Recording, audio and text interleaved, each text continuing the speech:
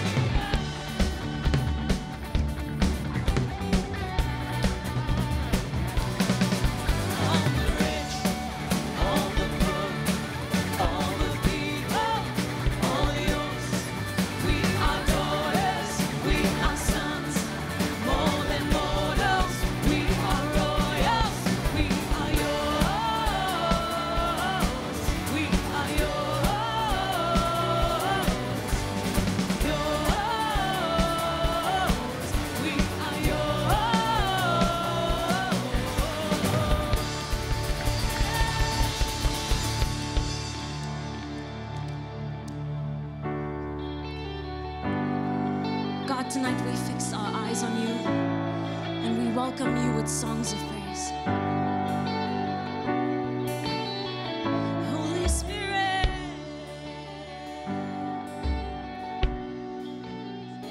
be welcomed here.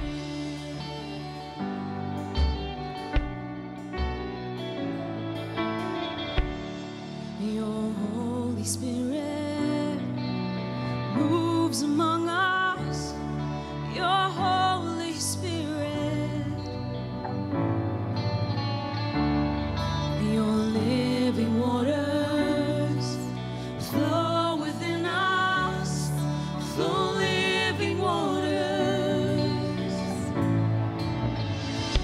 Your love is alive, it's breaking the darkness, it's bringing the light to soften the heart of stone. Your love is alive, it's breaking the darkness, it's winning the fight and bringing the orphan home.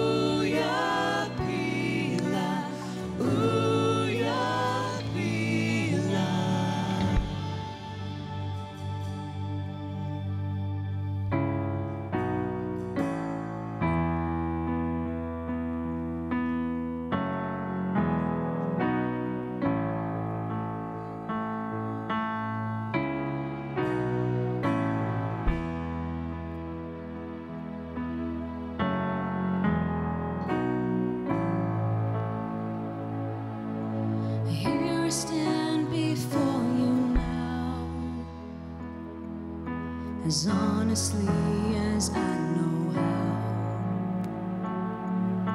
Broken by the days gone by, Spirit, help my soul to rise.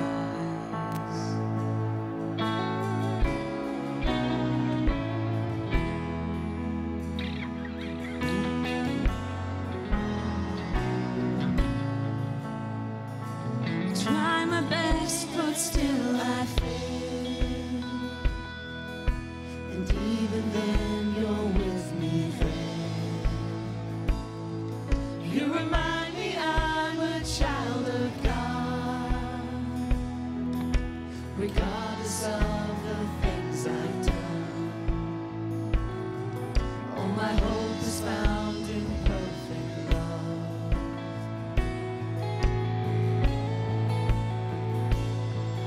Your mercy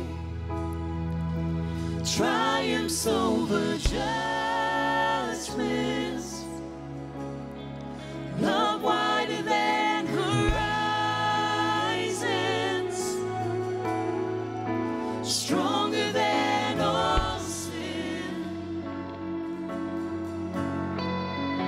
Lord, your kindness leads us to repentance, to the heart of God. Your heart, oh God, is all I want.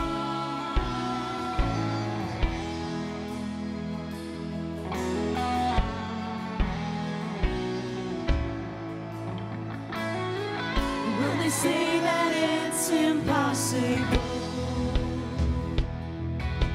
to ever save a sinless soul,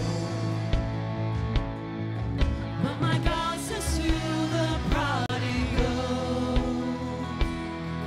my beloved one, you're welcome home.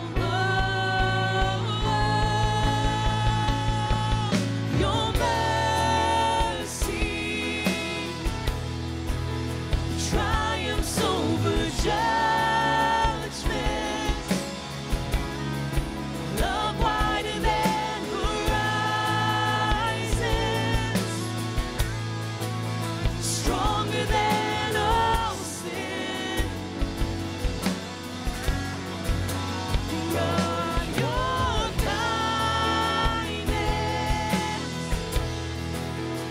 leads us to repentance, to the heart of God. Your heart, oh God, is all I want. All to Jesus I surrender.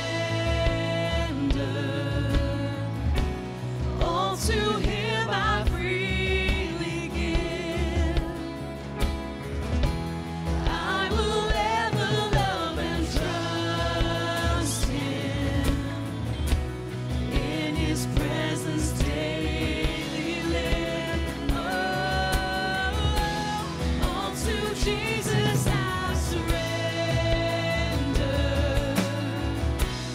All to Him I freely give. I will ever love and trust Him. In His presence daily live.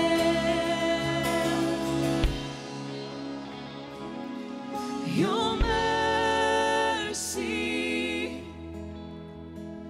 triumphs over judgments. Love wider than horizons, stronger than all sin. Lord, your kindness leads us to repentance,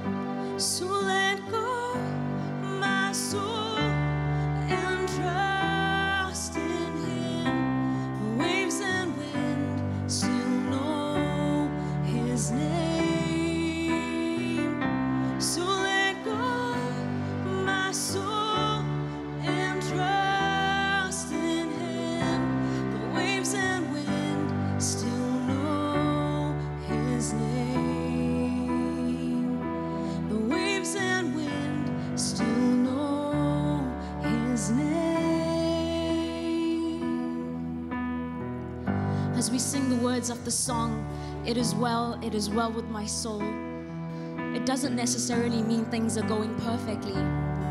Maybe tonight you're in the midst of suffering and pain, or in the midst of doubt and confusion. But in these circumstances, we can sing, it is well with my soul, because God is sovereign and in control. And so tonight we invite you to declare these words.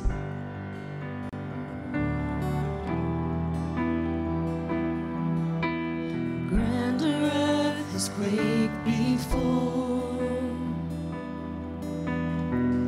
moved by the sound of his voice, and seas that are shaken and stirred can be calmed and broken for my regard.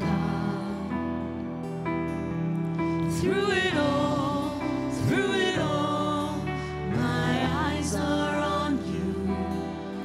Through it all, it is well.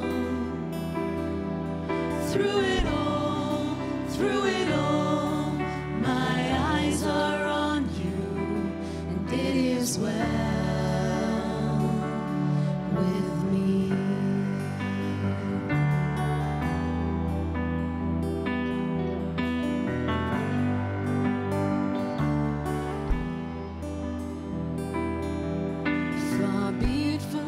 To not believe, even when my eyes can't see. And this mountain that's in front of me will be thrown into the midst of sea. Through it all, my eyes are on you. Through it all, it is well. Through it all, my eyes are on you, and it is well. It is well.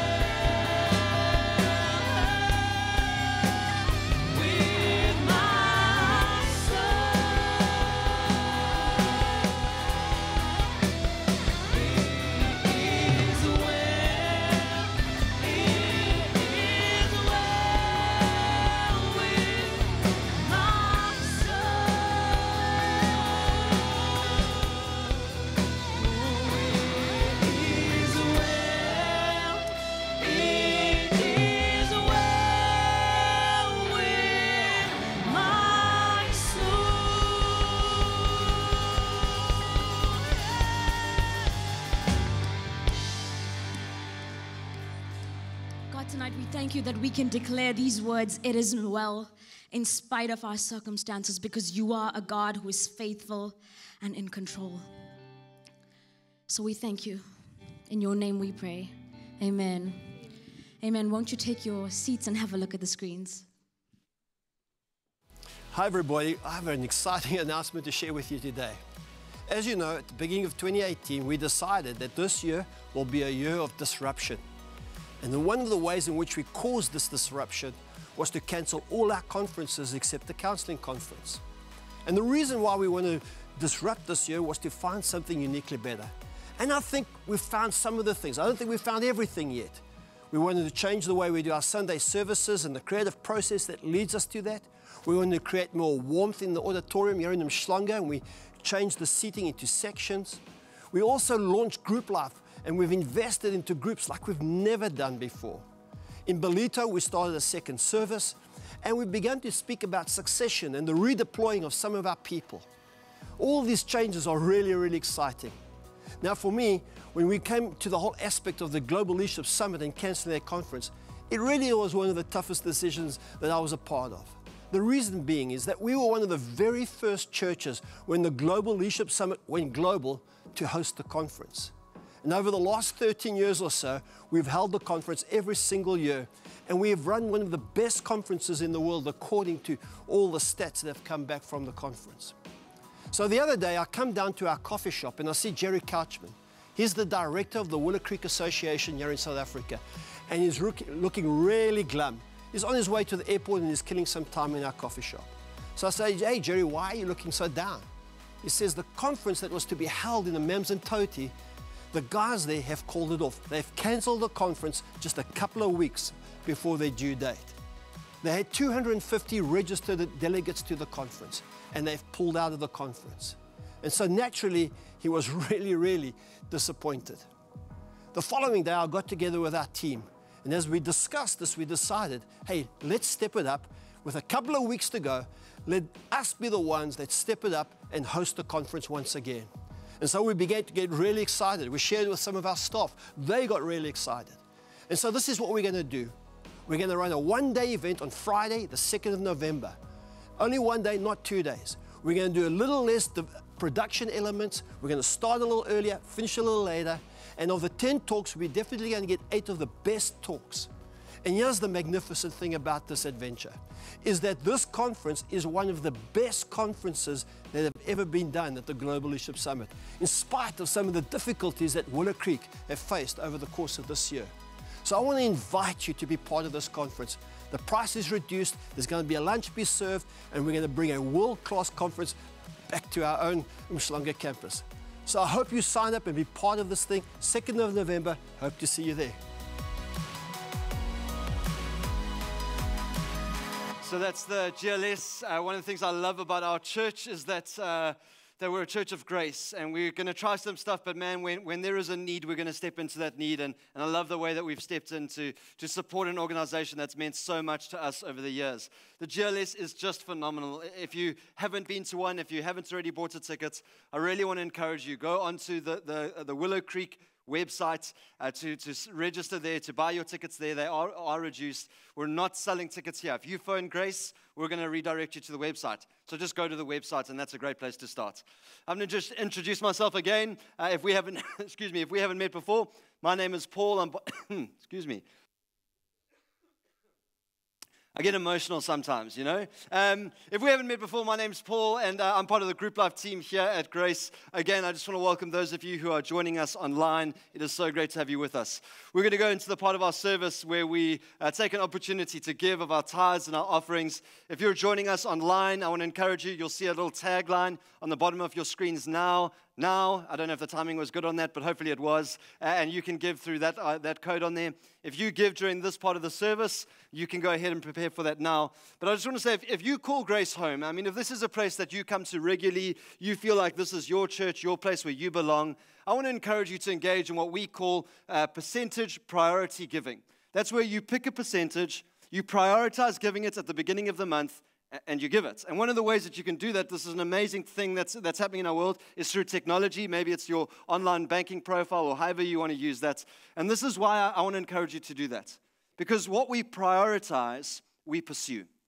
What we prioritize, we pursue. And when we say, God, we're going to prioritize giving to you, we're going to prioritize that we're going to say we trust you with our finances, we begin to pursue that reality in our hearts. And not only because God is, so the beautiful thing is because God is faithful, when we pursue those realities, those truths become entrenched in our hearts. And so I want to encourage you, prioritize that God is your source. Prioritize that God is the very sense of your life, that you're trusting Him with all that you have. Because what you prioritize, you begin to pursue. Let's pray together. God, thank you so much that you are the source of all that we have and all that we are. Help us in everything that we do to prioritize you. And now with our finances, God, let us prioritize you in this space and in this time. Jesus, we pray these things in your name. Amen. Amen. Thank you, team. You can pass the baskets around as we continue the service. Then just to let you know, if you are a parent of a grade 6 child, human being that's in grade 6, usually at this time of the year, you start to begin to wonder what's happening next. What's happening next year? And I just want to say, here at Grace Family Church, we so pursue valuing, so we so value the next generation, and we want to actively create environments that are relevant and appropriate to that generation, and meet them with content that's appropriate and approachable. And so there's so many different ways that we do that, but just to let you know what's coming up next, if you come to this service starting next week, the grade 6s, along with Lauren and some of our youth leaders who sit all amongst this area, are going to start attending this service. But also, starting next week, we have our transit groups happening at the 9:15 service. And so if you do have a grade 6 child, I really want to encourage you to bring them along to this service for a while so that they can connect relationally with some of the youth leaders, and it helps them transition into next year as they start to attend youth next year. So that's transit groups starting next week, and grade 6s will be joining us in here. So when you see someone that looks wide-eyed and a little young, welcome them, make them feel at home. We want to just make sure that they have a place to belong. That's it from me for now. I'm going to be back up after Garth tells us what's happening next. So turn your attention to the screens.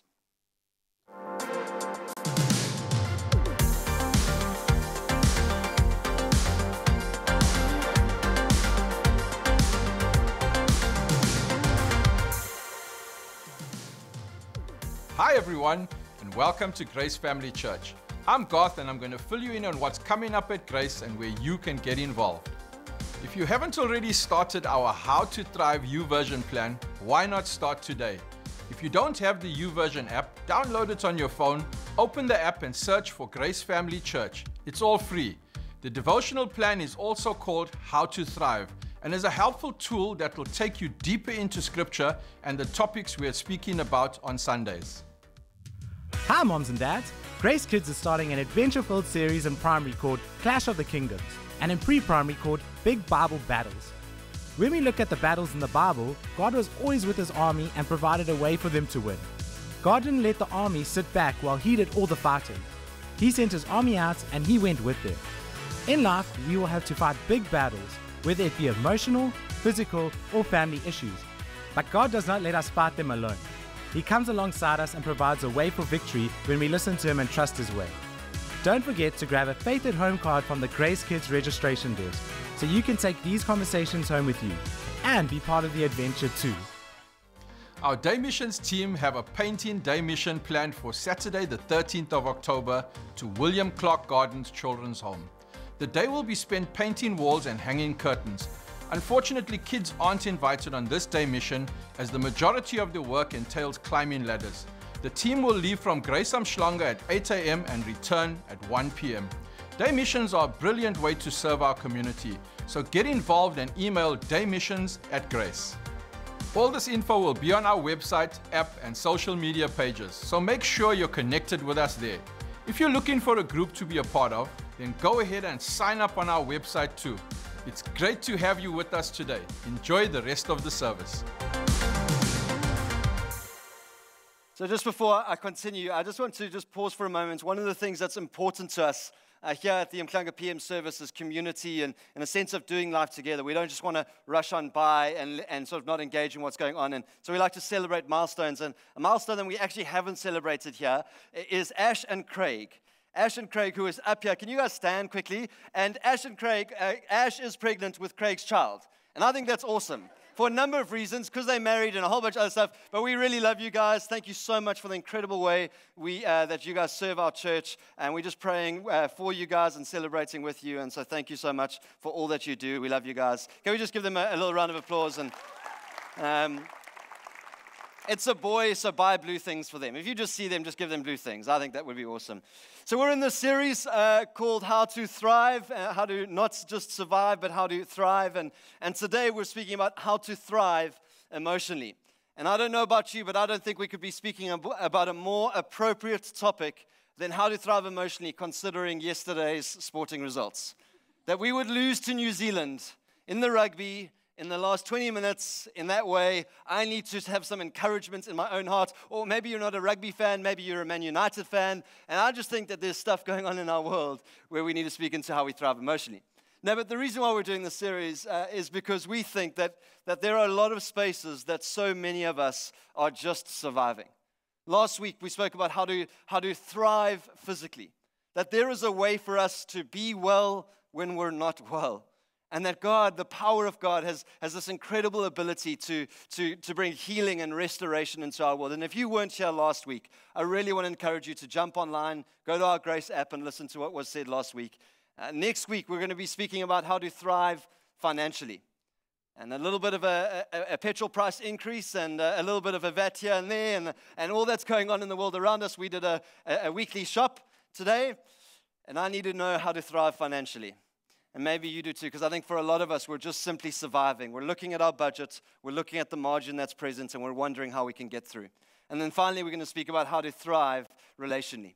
And maybe it's a relationship that you're dealing with at home, maybe it's a working relationship, but we believe in all of these categories, that God doesn't just simply want us to survive, God wants us to thrive. He wants us to thrive in these spaces. And today, I want to speak into how God wants us to thrive emotionally. Now, I realize that as I've said the word emotion or emotionally, some of you are turning off right now. Or some of you are nudging the person next to you and saying, hey, you need to listen to what's about to be said. In fact, as I was preparing the sermon, every now and again I'd say, hey, Pips, this is my wife. This is what I'm saying. And she says, and are you going to say that to yourself? And then I'd speak a little bit more. And then she says, that's also for you. And that there's some of you in here that when I say the word emotion, you're immediately starting to get a little bit uncomfortable. That's not something that you're comfortable dealing with, and I acknowledge that space. That for some of you, you're not comfortable dealing with it because it's never been a part of your life, and emotions, what are those? Ask Sia. Sia has no emotions. That's our youth pastor. That's the kind of guy you want, let me just tell you. But for some of you, you get apprehensive around this stuff because of people in your lives, because of things that you've seen, that this idea of emotions and thriving emotionally maybe doesn't necessarily meet you where you're at. But I just want to give us sort of a definition, because I really believe that this idea of thriving emotionally is something that we all need to engage in. And in order to lay sort of a foundation for why I think this is something that every single one of us, irrespective of how emotional we are, every single one of us needs to engage in. And so I found this great sort of phrase for what I think it means to thrive emotionally, what I think emotional health looks like. And so I found this. Again, this isn't complete, but hopefully it lays a foundation for what we're speaking about. This is it. People who are emotionally healthy, that's people who are thriving emotionally, are in control of their thoughts, feelings, and behaviors. They are able to cope with some of life's challenges. Emotionally healthy people still stress, feel anger, and sadness, but they know how to manage these negative emotions. Now, there's a few distinctions that I just want to make up front, and it's important to note that what we're not saying here is that when we're speaking about how to thrive emotionally, that emotions are bad, or that bad emotions are bad. And I'm going to speak into this a little bit later. We're not saying that if you're sitting here and your journey has been around mental health, that, well, this isn't for you. What we're saying is that when it comes to thriving emotionally, it's how you and I engage with our full range of emotions. Now, just to let you know, some of you have that. I need to tell myself, every now and again, I can feel sad. It's okay. It's a part of the journey, right? But for all of us, this is something that's important. And I think there's two reasons. There's two reasons that I want to speak into that I think it's important that all of us take a step towards thriving emotionally. There's two reasons why I think that this is something for every single one of us. And the first reason is this, is that when we're thriving emotionally and when we have emotional health, it bridges the gap between what we profess and what we present. When we're thriving emotionally, when we have emotional health, it helps us bridge the gap between what we profess. So I'm a Christian, I'm trying to follow this God thing, I'm on that journey, and what we present, how we live, and how we show our faith to the world around us. You see, as Christians, as Christ followers, if you're in this room and you'd consider yourself that, the journey is somewhat easy to some extent, although it's incredibly also difficult. But the premise is easy. Love God, love people, and make a difference. Love God, love people, and make a difference in the world around us. Jesus says, what's the greatest commandment? Love me with all your heart. And love people. And then the Great Commission, make a difference in the world around you. For me, the loving God bit is, although not always easy, because I can't always see God, or I don't see God rather. I can't always see God. I don't see God, just so you can trust me a little bit, yeah? But it's somewhat tangible. There's things that I can do. I can come to church, I can sing, I can raise my hands to look really Christian. I can read my Bible. I can go on the YouVersion app and read the Grace reading plan, just to let you know. I'll punt that a few times. There's things that I can do that help me love God. The making a difference side of this is also somewhat easy. Like, I think it's tangible. I know that I can do a mission trip or speak to someone about Jesus, and these things are somewhat tangible. But we're also called to love people. We're also called to love people, and that means showing kindness, being patient, showing love, expressing generosity. But I don't know about you, people don't always make it easy for me to love them. Like this morning, we're at 10 to 4, my neighbor's son decided to arrive home. I think the right way of saying this is unstable. Like, he arrived home not being able to walk stably. I don't know how to get into that, but he arrived home at 10 to 4 this morning, and he decided that at 10 to 4 this morning, I just need you to understand the kind of language I'm using here. He decided to not press the gate buzzer off his mom's flat, but to rather press our gate buzzer at 10 to 4 this morning.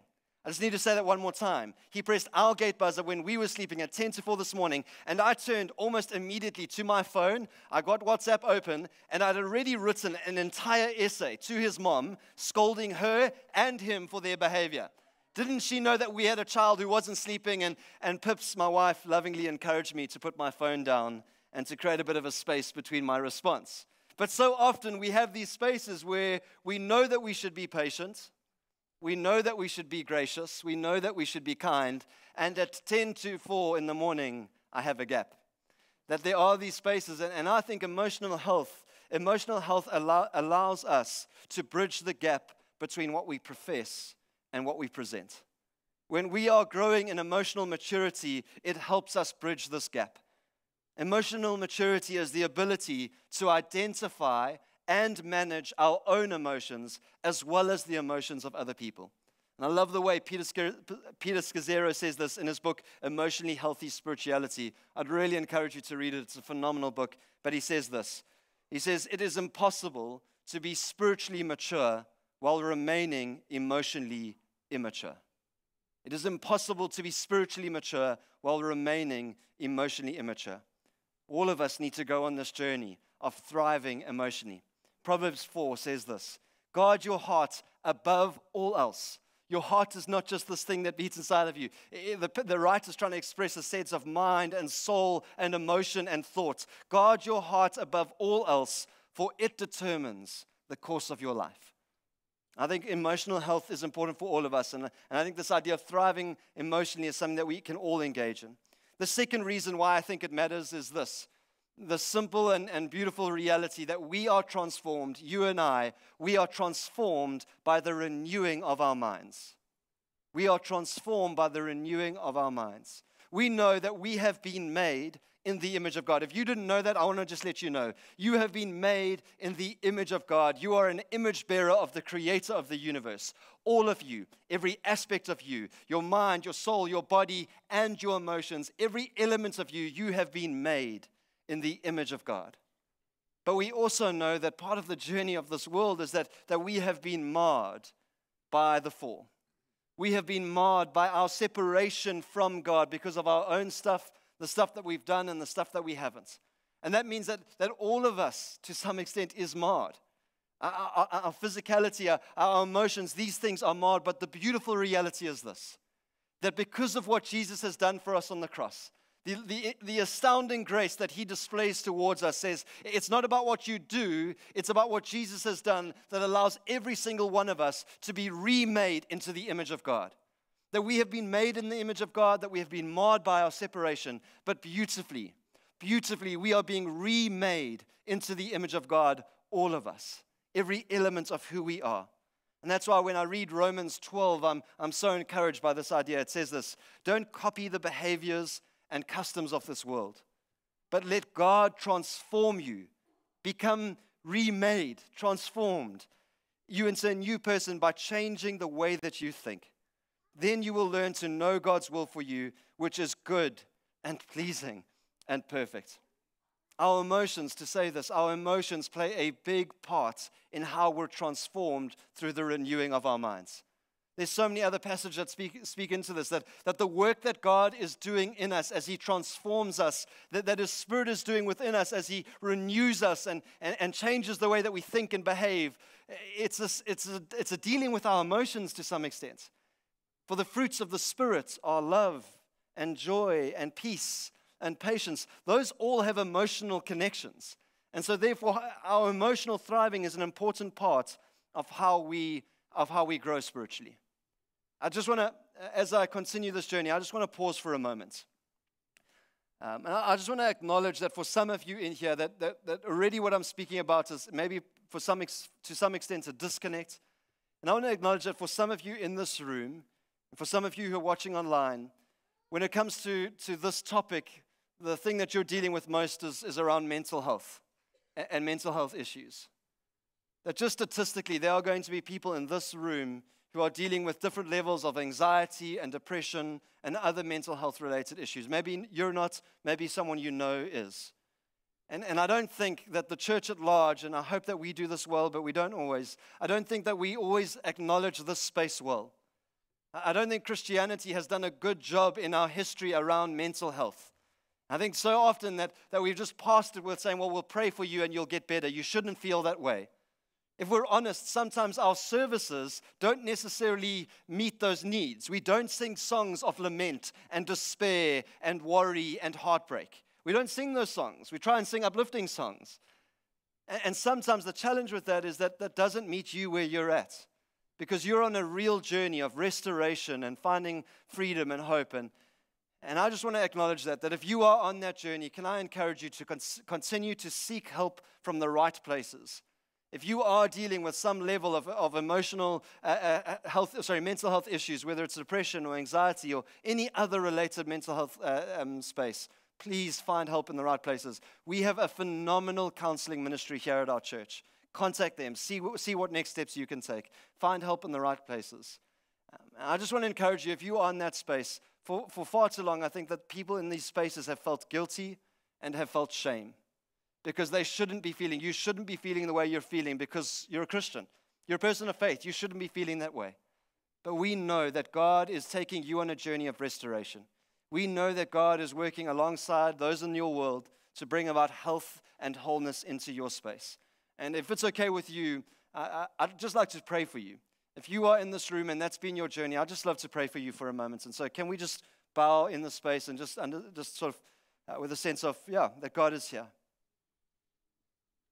Jesus, in the midst of the complexity of all that this is, we just acknowledge that you are present in the midst of all that we deal with. And so, Father, for those in this room right now that are engaging with any level of mental health challenge, that you would just remind them of your presence, that you would remind them that you are with them, God, and that you would just help give them the strength and the courage to find help in the right places and bring about restoration and healing and wholeness in them, God. We thank you that every single one of these people are on a journey of restoration. And we commit them to you now, God. We pray these things in your name. Amen. Amen. Thank you for just pausing with me in that space. And if that is you again, I just want to encourage you to seek help in the right spaces and to continue to go on that journey. But part of the reason why I acknowledge that is because this talk I don't just want to speak into that side of thriving emotionally. I hope that what I speak into in the next little while gives those of you who are in that space a tool and some resources to journey with you. But like I said, this idea of thriving emotionally is something that we can all journey on. It's an important part of how we bridge the gap between what we profess and what we present. It's an important part of how we are transformed by the renewing of our minds. And so how do we do that? How can every single one of us, how can we take steps to thrive emotionally, to find emotional health? And I just want to give you 3 simple ideas and thoughts. They may meet you where you're at. They may be tools that you take and put in place later. If you have a note-taking device, sometimes that's a pen and paper. I know that's like a wild thought. For some of you, it's your phones. Maybe you just want to jot down these 3 ideas. How can we find emotional health? How can we thrive emotionally? The first thing that I want to encourage us is this: be mindful in moments. Be mindful in moments. One of the incredible tools that is given to us through the wholeness course is a tool that helps us understand that when we face something that provokes an emotional response in us, there is a way to respond better to that situation. And the way that we do that is by creating a gap between what we experience that creates emotion and the moment that we respond. You see, we know that through neuroscience, there are pathways that are created in our minds that lead us to respond in particular ways. So when someone says something to you, or when you see something, what happens is that neurologically, there's a pathway that leads you to respond in a particular way. So when your wife says a little comment about a certain particular thing, not that this happened yesterday, and I start to well up with sort of an emotional response. Sometimes it's frustration, sometimes it's impatience, whatever the case is. The reason why I so quickly go to that space is because there's a pathway that's been created because of what I've experienced in the past and how I've responded in the past. For some of you, you've experienced this. You're dealing with someone in your work environment, and because of the way that they're behaving or because of the things that they're saying, your emotions just get ramped up real quick around them. Maybe it's someone in your home, maybe it's someone in your world. And the way that we create a better response, the way that we are able to thrive emotionally in these spaces is by creating a gap from when the first situation happens to the moment we respond. And one of the tools that's given in the wholeness course is the simple thing of just counting to 6. So when someone does something to you and you feel your emotions starting to ramp up and the taxi driver gently slides in front of you and you want to wave to them with the other side of your hand, just pause. Count to 6. Think of 6 names. Think of 6 fruits. I can never get to more than 3 fruits. That's my life, right? But just get to the number 6. Get to 6 countries, whatever the case may be. But create a moment of pause. Be present in that moment. Be mindful in that moment of the emotions that are being created. And then beautifully, we can remind them of some truths. Now, I'm not going to get into all of that because I'd really encourage you to do the wholeness course. So if you're not in a group here at Grace, if you aren't in a group, can I encourage you to find a group that's doing the wholeness course and to be a part of that journey? You can chat to Dylan. This is Dylan here. You can go to the group life info desk and find a place to belong, because it's an incredible thing. The wholeness course is also starting tomorrow night at the Riverside campus. And so if you aren't in a group and being in a group freaks you out, I'd encourage you to go through to the Riverside campus and to do the wholeness course there. Because there's an incredible tool to help us be mindful in moments. But there's another element of this for me. There's another element of this being mindful in moments. And so just to illustrate this, I want to just share a little bit of my journey around this element. And a few weeks ago, probably about 2 months ago, we'd just been away on some leave. So we'd been in the Midlands to rest and to recuperate. And we'd come back on Thursday for sort of a weekend in Durban, and we were going to enjoy that. And on Thursday night or Friday morning at about 3 o'clock, 3:30 in the morning, my wife got out of bed. Now, this isn't an unusual thing because my wife is a sleep talker and a sleepwalker. It's incredibly exhilarating. I've got videos on here that would really make you laugh, and I'm not going to show them to you now because she's sitting there and would get embarrassed. Just to highlight one of my best stories is in the first few months of our marriage, first few weeks of our marriage, I woke up one morning and all my shoes were lined up at the door with my bag. I'm still processing that. I don't know what she was trying to get at in that moment, but that's a genuine, true story, and that's awesome. If you want to interpret that for me, you're welcome to do so. I think I should have got the message a while ago. Anyway, so when she gets up, I don't sort of like make much of it. I sort of just say, hey, don't forget the alarm's on, and she mumbles something back to me. But this time she walked through sort of our passageway, and we got a little curtain that separates the bedrooms from the lounge and the kitchen, and she called back to me, and she said, there's someone trying to get into the house. And genuinely, I thought that she was sleep talking, but I thought, the appropriate and responsible husbandry thing to do would be to go and look. And so I walked through and looked through the curtain, and there were two gentlemen who decided that they wanted to have coffee. I think in our house, I think the right term for them is unwelcome guests. I think that's probably the best way to say it. And they were about to take the window frame off and come inside and make themselves at home. And we saw them, we pressed the panic button, and they went, and we were safe, thankfully. But if I'm honest with you, I haven't been able to really shake that too much over the last while. That I've been, particularly in the first few weeks, I'd wake up sort of every single time at like 3:30 with incredible anxiety and fear within my heart. And I was battling to understand why. We'd been the recipients of crime before. We've had a car stolen from my house. Guys put like a pool pole through, and they left. And so maybe it was because I'd seen their faces. And I didn't really feel like that was the case because, I've been a victim of crime in other ways where that's happened. And I thought, was it something about the fear of what happened to my dad? My dad, some of you know this, was killed many years ago in our home in Johannesburg. And so was I fearful of that? But I felt like I dealt with that to some extent. And yet I couldn't get away from this feeling of anxiety and this feeling of fear. And to be honest with you, I'm not through it yet. I'm still on this journey. But here's what I know. That we need to be mindful in moments, that I have been challenged and encouraged to be mindful in the moment, to stop, to pause, to reflect, to think, to speak to people that I trust, people that I know, people that can speak into my life. Because I think far too often in our world, in our busy and rushed world, where emotions aren't popular things to deal with, that for far too many of us, we rush past moments that really matter. We rush past emotions, things that are happening around us and things that are happening inside of us that really matter. And my encouragement to myself and my encouragement to you is to be mindful in the moments. Because this is what I know. That when we're mindful in these moments, when we're conscious of what's happening, when we reflect, when we pause, we will find hope, we will find restoration, we will find freedom, and we will find a sense of healing. When we're mindful in these moments, we need to be mindful of these spaces and not rush past moments that matter. For some of you, this is an encouragement to stop and to think and to speak to someone because of what's going on in here. For some of you, this is an encouragement to stop and pause and reflect on the good things that are happening in your life. Both of these, both the good and the challenge, we need to be mindful of these moments because it's one of the ways that we're able to thrive emotionally. It's one of the ways that we're able to thrive emotionally and grow spiritually. God meets us in these spaces. Can I encourage you to be mindful in moments? The second encouragement that I have for us, and again, I'm not saying this lightly, especially because of what I spoke about earlier around mental health. I don't think that if you're dealing with these things, the answer is just to simply pray about it. But here's what I do know. And I hope this encourages you, wherever you are. I want to encourage you to find power in prayer. I want to encourage you to find power in prayer. Prayer is an incredibly powerful tool that helps us in our emotional health journey.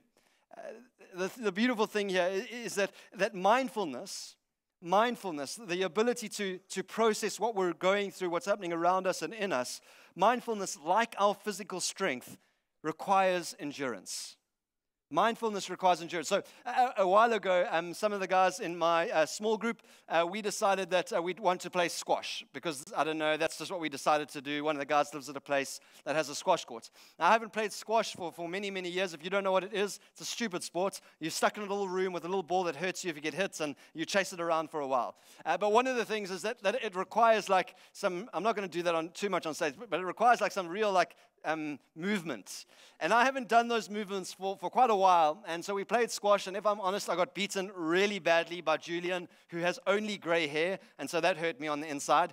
And then that Sunday night, we came to church and I was hosting. And I genuinely battled to walk up these stairs. Like you're meant to walk up onto stage with like energy. And I was like, oh, jeebus, that's unbelievable. But slowly but surely, as we started to play some more, as we started to build up some endurance for this thing, I began to enjoy the sport. I began to enjoy it. When I didn't have the endurance, I hated every moment. I'm not saying I enjoy every moment now, but the beautiful thing is that when we engage in acts of endurance, we start to enjoy what's going on around us. If you're a runner, you know this to be true. I don't know why you would run, but if you do run, that's cool. Like when you start running, you don't enjoy it really. You don't take in what's going on around you. But as you gain in strength and endurance, you start to appreciate what's happening in the world around you. And scientists have proven, this is so beautiful, scientists have proven through study that one of the best ways, if not the best way, to improve our emotional endurance is through prayer. I love that so often science is catching up to what God has always had in store for us. Just to demonstrate this to you, there were 2 tests that were done. The first test was the emotional suppression test, which sounds fun, I suppose. But what they did is they made people watch a really funny video, and they told them not to laugh. And then they sort of timed them. And then they sent them away, and they told them to do a whole bunch of different things. And they told one group in that study to go and pray. To go away and to pray. And when they came back, it was the people who prayed that had a greater control of their emotional response.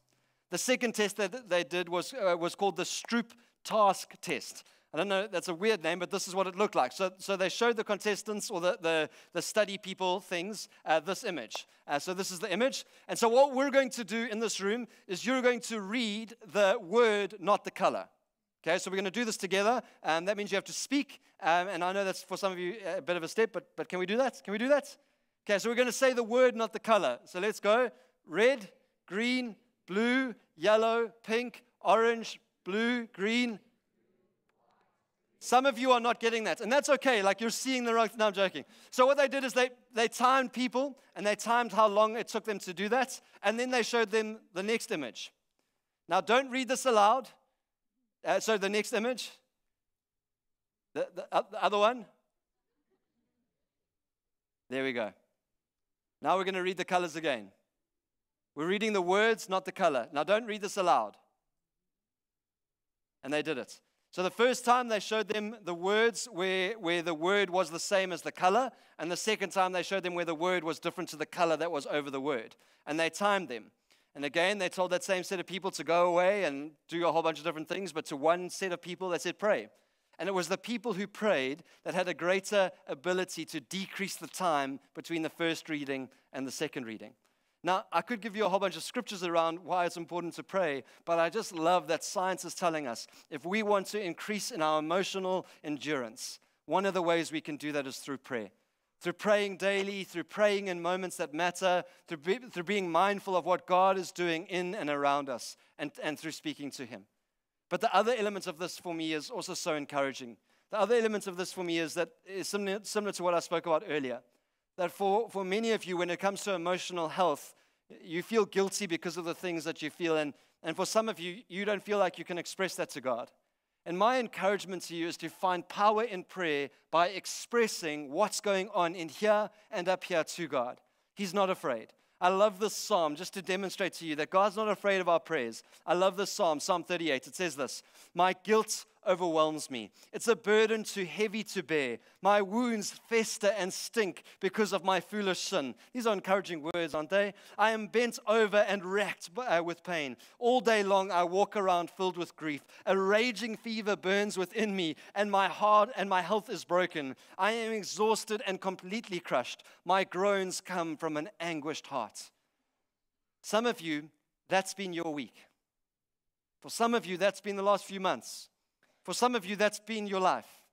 My encouragement to you is to not hold back from what's going on in here and in your minds. To express what's happening to God in the full extent of what you feel. And God will meet you in those moments. And there is power in prayer. So let us be mindful of moments and let's find power in prayer. And the last thought I have is this, is that there is security in identity. There is security for us in identity. I love the song that we sang earlier, and it was written by a guy called Horatio. The song, It Is Well. He'd lost his oldest son to a disease. He'd lost his entire business in the Chicago fires. He lost 3 daughters in a shipwreck. And then he pens these words. And he says, it's well. And as Felicia spoke about so beautifully earlier, we don't say it is well with our souls because of what's going on in the world around us. We can say boldly that it is well with our souls, not because of the position of our lives, but because of the posture of our hearts. A posture that says, God, you are above all, you are faithful, you are good, you are over everything, you are in everything, everything holds together in who you are, Jesus. And because of this absolute security of who God is, we can stand and rest secure and say, God, it is well with my soul, not because of what's going on in the world around me, but because of who you are. It is well. I look at Job, the story of Job. The book of Job, I'd encourage you to read it. But Job loses everything. And he cries out to God, and God's response to him is so interesting. God doesn't respond with, Job, I'm sorry that all of this has happened to you. Job, I feel compassion towards you. God's response to Job in this moment is, Job, where were you when I created the world? Job, where were you when I laid the earth's foundation? Job, where were you when I stretched out the earth's surveying lines and laid its cornerstones? Tell me if you know such thing. Job, where were you when I called the stars into existence and spanned the sky with clouds? Job, tell me where you were when I called the thunder into being and made it roar into the world. Job, where were you? I find that response so interesting because in some extent it's not a compassionate response. But actually in every way it is. Because what God is telling Job in that moment is, Job, don't find security in what's going on in the world around you. Find absolute security and foundation in who I am. And my encouragement to you is to go on that journey. To find security in the identity of God because it is unchanging and in every way He is faithful to you. And you can find strength in that place. But the beautiful thing is God doesn't stop there. Because not only does He have absolute security in who He is, the God of the entire universe then turns and says to you, this is who you are. We can live, and I almost get a sense that we must live from a place of understanding who God is, but who God says we are. Because when we begin to understand who God is and who God says we are, then when we face challenges that bring up emotional responses, we're able to say, no, this is who I am. You're saying this about me, world. You're saying this about me, friends. You're saying this about me, work situation. But I know who I am because of who Jesus says I am. And for some of you, I want to encourage you with these words, 1 John 3. It says, see how very much our Father loves us. See how very much He loves you. For He calls us, He calls you His children. And this is what we are. But the people who belong to this world don't recognize what we are, that we are God's children because they don't know Him. Dear friends, we are already God's children, but He has not yet shown us what we will be like when Christ appears. But we do know we will be like Him. That is who you are. You are an image bearer of the Creator of the universe. The very DNA of Christ lives in you. This is who you are, for we will see Him as He really is. And part of how we find that security in our identity and who God is and who God says we are is through this. God has got promises over your life. God has got incredible encouragement for who He is and who He says you are. That's found here. And as Garth mentioned earlier, I do want to encourage you to get out your phones after the service. Don't get them out now because you'll start Instagramming and I don't know, you'll get distracted. But to go onto YouVersion, to type in Grace Family Church Thrive or How to Thrive or Grace Family Church and to join us and do this daily devotion. This week, for the 7 days of this week, Mads Dazel, the head of our counseling ministry, has written the devotions on how to thrive emotionally. I really want to encourage you because when we engage in what God says about us, we start to find security in our identity. But if you don't have a phone that has YouVersion or that freaks you out, this is a really cool thing. You can buy these in stores, and they don't run out of battery or any of those things. And so maybe for some of you, the journey over the next while is going to be to read your devotions or continue to read or maybe to start to read and just to simply ask the question, God, who are you and who do you say I am? Because I believe that we'll have the ability to thrive emotionally when we find security in our identity. Can we pause for a moment and just finish the service in some prayer and reflection? just want to ask just 3 questions that are related to this. The first one is this. What moments do you need to be mindful of? What moments do you need to be mindful of? What's gone on in your world over the last while? What's going on in your heart right now? What's going on in the weeks ahead? What moments do you need to be mindful of? To reflect, to pause, to think, to allow God to meet you in those spaces. In what situations do you need to find power in prayer? What situation that you're going to face this week that you know is going to stir up an emotional response in you? Where there's going to be a gap. Where can you pray and say, God, give me the strength to face that situation? What are you facing out ahead of you that's bringing fear and anxiety, and how can you find power in prayer? And my last encouragement to you is how are you going to go on the journey of finding security in your identity? Join us on the YouVersion reading plan, but find ways to understand who God is and then who God says you are. Let's pray together. Jesus, we thank you that you are the source of all that we have and all that we are. And so I just pray for all of us that as we go on this journey of thriving emotionally, of finding emotional health, of bridging the gap between what we profess and what we present, of being transformed by the renewing of our minds, God. And our emotions play such a big part in that. Help us, help all of us, God, to be mindful in moments. Help all of us, God, to find power in prayer. And just constantly remind us of who you are, Jesus, and then who you say we are. And thank you that there is security in that. And so we commit ourselves to you, Jesus, in your name. Amen. Amen. There will be some prayer volunteers up front. I'd encourage you to hang out after the service, grab some coffee up here, maybe grab some chow. Have an amazing week and join us next week.